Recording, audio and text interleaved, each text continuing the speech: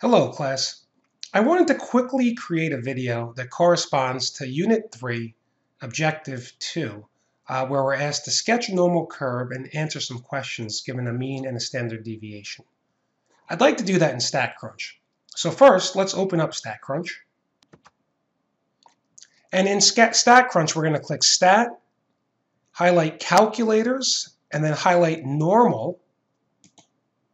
And there's my normal curve. Now we're asked to enter a mean and a standard deviation. So it looks like our mean is $56 and our standard deviation is 20.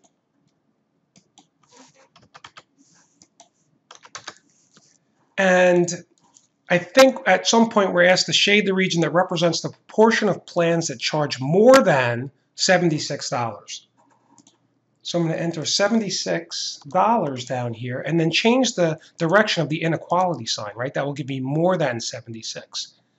I press compute, and this is the area under the curve to the right of $76.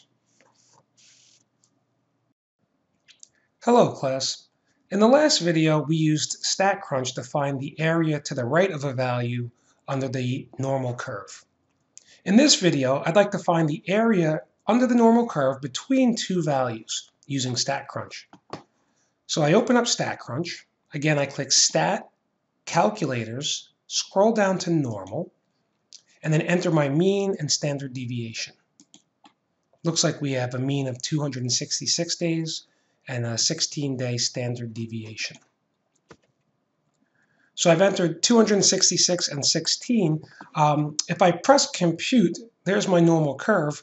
This is giving me the area to the left of 0. But remember, we want the area between 2 points. So I'm going to select between and then go back and look at the values we have. We have some number between 230 days and 290 days. So I enter 230 and 290, and I press compute. And now this will give me the area under the curve between those two values.